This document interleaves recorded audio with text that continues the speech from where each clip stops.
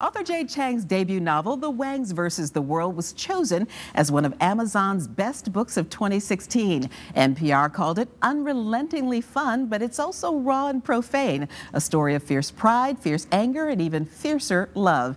And Jane is the winner of the 2017 VCU Cabell First Novelist Award that will be presented this evening. We welcome Jade Chang to Virginia this morning. Good morning and congratulations. Thank you so much. Thank you for having me. You're very welcome. This book came out in October of last year, so you've kind of been living this for the last year. What's that ride been like for a first novel? It's been really amazing. I feel very lucky that the novel has gotten such a kind of warm reception, and it's been just so fun to be able to travel to different places and talk to all these different groups of people. Yeah, it's been really great. A lot of the reviews talk about the humor and the fact that it's funny, and one of your characters in the book is a stand-up comedian. Yes. Are you inherently funny? That is a hard question to answer. I like to think that I'm very funny, but I guess it would be up to, you know, the people around me. But I've always loved stand-up comedy. I think that any novel is kind of wish fulfillment, and I probably wrote a stand-up comedian character because I secretly would love to be a stand-up comedian. Because you wrote some of the routines as well. I wrote them all, yeah. Well, yeah, because it's your book, yeah. Yes. Tell us, what is the basic story? Because this is kind of like a family road trip, but it's a family road trip with a purpose. This is not a vacation. Right, yeah. So it's set in late summer of 2008. The family loses their fortune. They had come to America and made a fortune in the cosmetics industry. But now that the American fortune is gone, the father wants to go back to China and reclaim the land that the communists stole from his family, you know, back in the World War II Communist Revolution era. So it's actually a trip across the United States, and it's the father and stepmother pick up their children along the way. And they're headed off to see one of the daughters. They're headed off to upstate New York. So it goes through, kind of down through the Southwest, through Texas, through the South, through Alabama, and then all the way up to New York. I just wanted to read the first couple of lines because that really sets the scene for the book. It says, Charles Wang was mad at America. Actually, Charles Wang was mad at history. And that kind of sets the whole tone for the book, doesn't it? Yes, thank you. Yeah.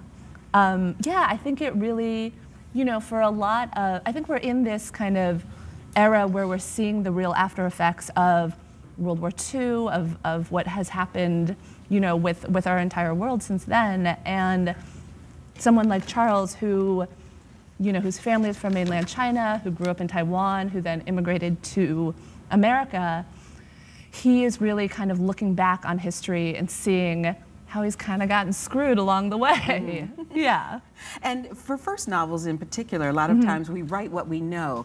Any of your family reflected in the characters in the book? Well, we've never had a cosmetics fortune to lose, but you know, I mean, I think that the worlds that the children are in, so there's three essentially adult children. The oldest daughter is kind of an art world it girl who has a disgrace in the book, but I think a lot of my friends are in that world. I was a reporter for a while, and I reported on the world of art and design, so kind of gotten to be a part of that. I think also the family backstory is similar to my family backstory. Both of my parents have, their families are both from mainland China, and kind of they had a similar pattern of immigration. Yeah.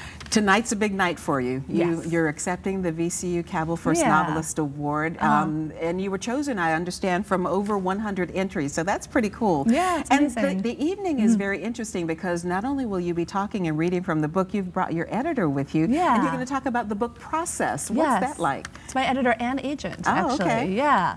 Yeah, I'm actually really looking forward to that because so many of these events, it's just me up there, you know. Yeah, what's the process like, or what's the? What are you expecting out of the night? You know, because people will probably have questions about, you know, this was your first novel. How did you get it done? And how did you get it published? Yeah, I think it'll be really interesting to be able to kind of go through that process for, you know, MFA students and other people who are interested in publishing a book. But I've had a pretty exciting ride. It's been a good story, definitely. Absolutely, and this is the first novel. Is the second novel coming? slowly. Slowly. It took me 5 years to write this one. Hopefully it won't take quite as long to write another one. But you've got one in there. You won't be the one and done. Hopefully not. Oh, so Jade, so nice to meet you, and congratulations again on the award. Thank you so much. You're very welcome. The annual VCU Cabell First Novelist Awards is tonight in the Cabell Library Lecture Hall on the campus of VCU.